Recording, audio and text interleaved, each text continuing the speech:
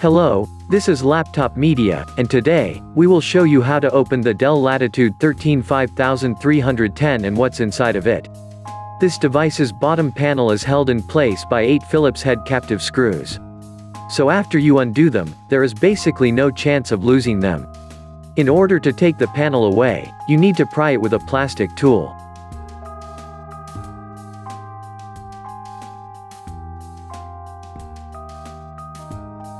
Please remember, it would be of great help to us if you just hit the like button and subscribe to our channel. That would motivate us to make even more and better videos for you. The cooling here is realized via 2 slim heat pipes and a very small fan. It is very rare to see a 13-inch notebook sporting 2 RAM SODIMM slots. With that said, the Latitude 13 5310 supports up to 32 GB of DDR4 RAM in dual channel. Additionally, there is one M.2 PCIe X4 slot for storage. And in terms of battery, you got a 60 Wh unit.